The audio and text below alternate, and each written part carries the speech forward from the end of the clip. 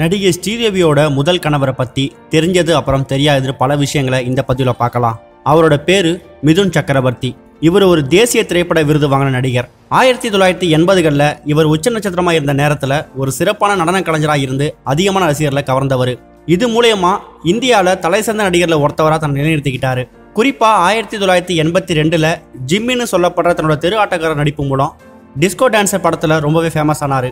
இவர் 350க்கும் மேற்பட்ட படங்கள்ல அதிகமாக பாலிவுட் படங்கள்லையும் அதே மாதிரி பெங்காலி, ஒடிசா, போஜ்புரி படங்களையும் நடிச்சு வலம் வந்தவர். இவரோட சொந்த வாழ்க்கை, குறிப்பா இவர் பிறந்தது வளர்ந்தது, சினிமா, திருமணம், இதை பத்திலாம் இப்ப பார்க்கலாம். இவர் கொல்கத்தால பிறந்தவர். அங்கேயே தன்னோட பிஎஸ்சி வேதியியல் படிப்பையும் முடிச்சாரு. அதுக்கப்புறம் புனேல இருக்கிற இந்திய திரைப்படம் மற்றும் தொலைக்காட்சி துறையில சேர்ந்து பட்டப்படிப்பையும் முடிச்சாரு. சினிமா இண்டஸ்ட்ரிக்கு போறதுக்கு முன்னாடி இவர் நக்சலைட்க்கு ஆதரவா இருந்தார்னு ஒரு தகவல் வெளியாச்சு.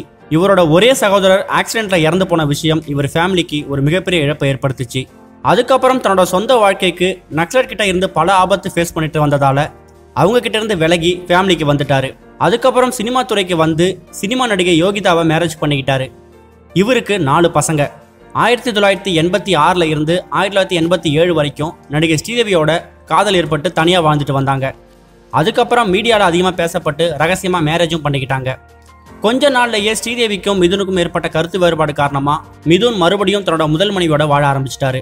ரொம்ப நாள் தனியா இருந்துட்டு வந்து படங்களை நடிச்சுட்டு வந்த ஸ்ரீதேவி 2வது முறையா போனி கபூரை மேரேஜ் பண்ணிக்கிட்டாங்க. இப்ப மிதுன் சக்கரவர்த்திக்கு வயசு 71. அவரோட உடல்நிலையும் இப்போ ரொம்ப மோசமா தான் இருந்துட்டு வருது. இதனாலதான் ஸ்ரீதேவியோட இறுதிச் சடங்குக்கு அவர் கலந்துக்க முடியலன்னு சொல்லப்படுது. ஸ்ரீதேவியோட முதல் கணவர் மிதுன் சக்கரவர்த்தியை பத்தி நீங்க என்ன நினைக்கிறீங்கன்னு உங்களோட கருத்துக்களை கமெண்ட் பாக்ஸ்ல சொல்லிடுங்க. இந்த வீடியோ உங்களுக்கு பிடிச்சிருந்தா லைக் பண்ணுங்க, ஷேர் பண்ணுங்க. கனெக்டிங் டிவியோட அப்டேட் தெரிஞ்சுக்கிறதுக்கு சேனலை சப்ஸ்கிரைப் பண்ணுங்க. இது வரைக்கும் கனெக்டிங் டிவிக்கு சப்ஸ்கிரைப் பண்ணனா மறக்காம சப்ஸ்கிரைப் பண்ணிக்கங்க. உடனடி அப்டேட்ஸ் பெறுவதற்கு நோட்டிஃபிகேஷன் பெல்லையும் கிளிக் பண்ணிக்கங்க.